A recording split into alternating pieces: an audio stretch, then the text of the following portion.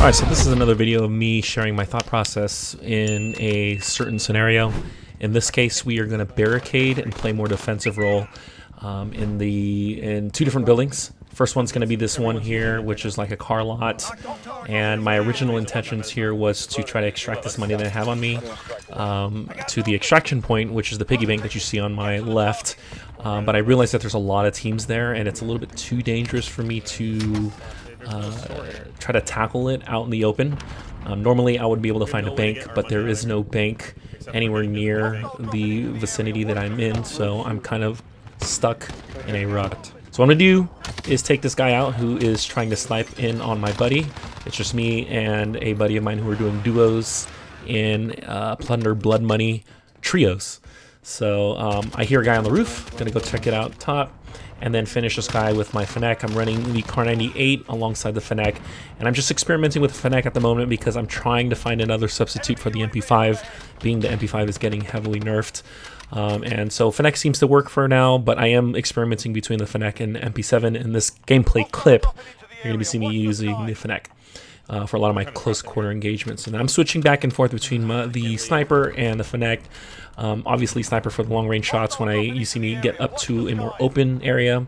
And then when I go in, I'll switch in between the Fennec, because I do not know what my surroundings is like, so that's why I'm kind of just glancing out on corners. It's not a really good idea to be on top of rooftops when you're exposed like that, especially when you have your full body exposed. I hear two guys on the ground, take out my buddy, and I take them out. Fortunately with the Fennec, you are able to down people really fast. The downside is, I believe, it feels like you don't have enough ammo. So I don't have enough ammo to take out a full 3-player squad, as opposed to like an MP7 with 60 round max. I hear somebody running around the corner. You'll see me take him out before he can actually pop off a shot. Obviously using sound to my advantage. Now I'm going to be working over to the other side of the building, kind of get a feel of what's going on. And then realize, okay, if I'm going to barricade in here, let's go ahead and start setting up some traps. So I'm going to grab whatever's in the building and use it to my advantage. So a claymore, then I'm going to throw a trophy system down, just in case there's any incoming explosives. I can try to avoid that in this area that I'm camping.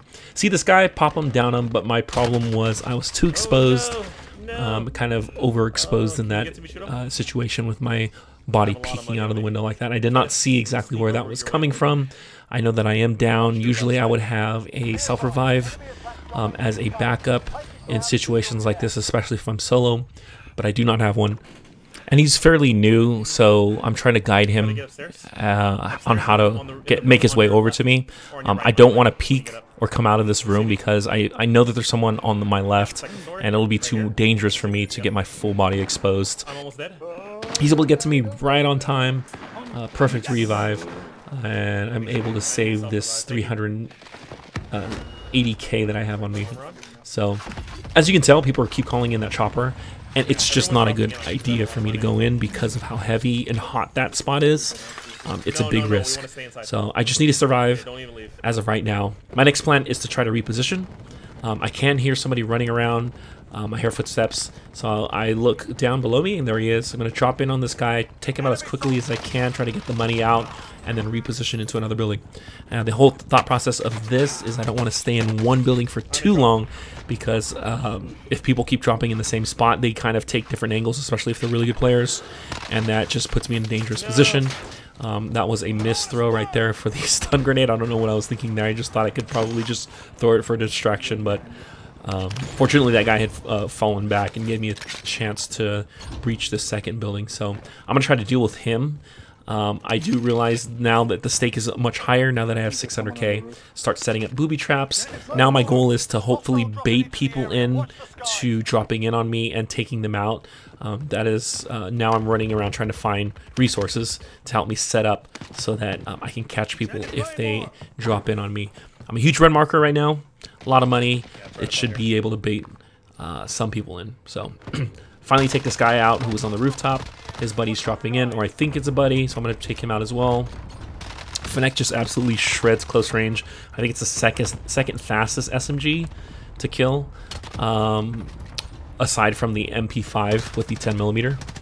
So see this guy's trap.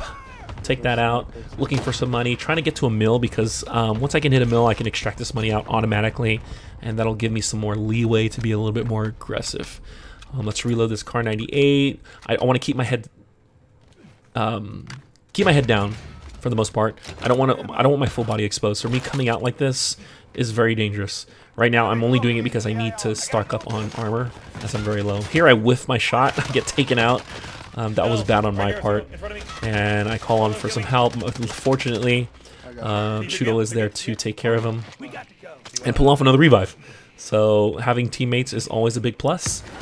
The only downside of having teammates is if you get fully wiped, it'll just completely spawn you on a different part of the map.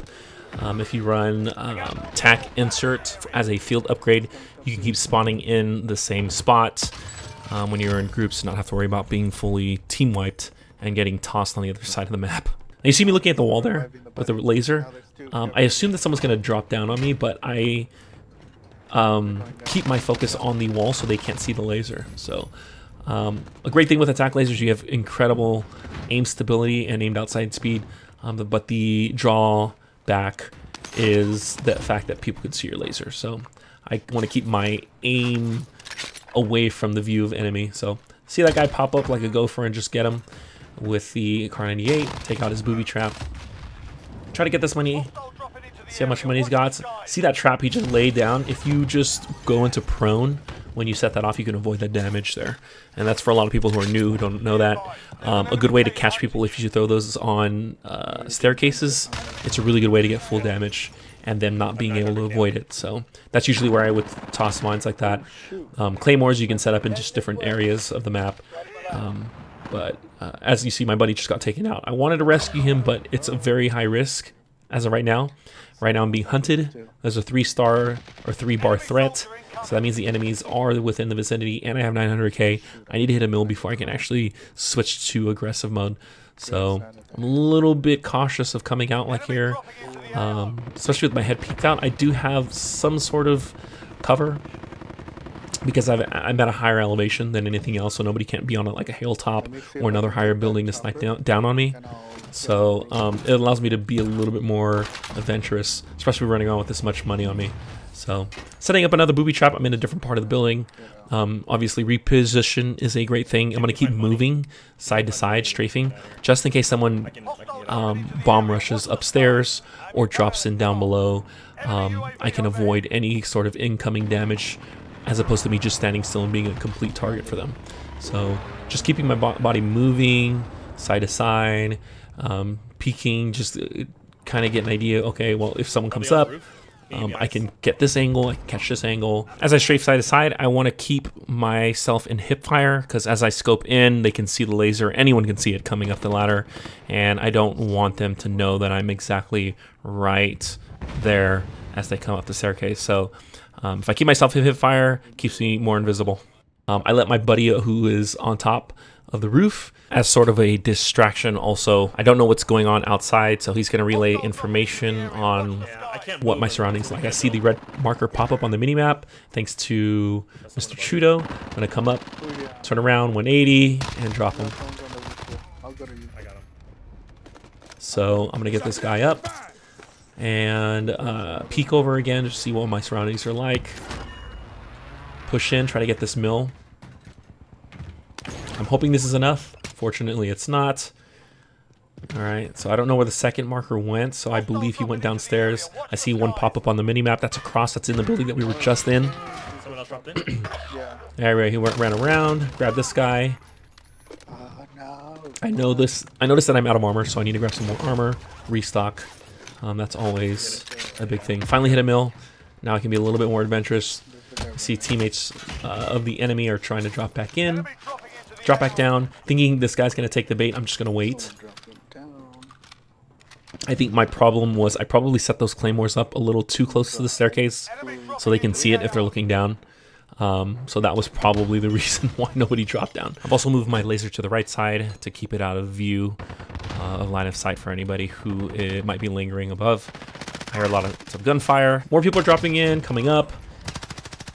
I'm getting these guys. Let's grab this stopping power here. People are firing down below. I don't know where that's at. I'm going to try to take a peek game is over. So that was a risk for me. I wanted to try to take more of a defensive style where I wait for the enemy to come into the traps that I had. And unfortunately, it didn't work out the way I had hoped it planned. Nonetheless, that's just an idea of how to tackle on playing defensive, turtling up into buildings. Hopefully you guys enjoyed this video. Don't forget to subscribe if you're new, and leave a like. I will catch you guys in the next one. Take care.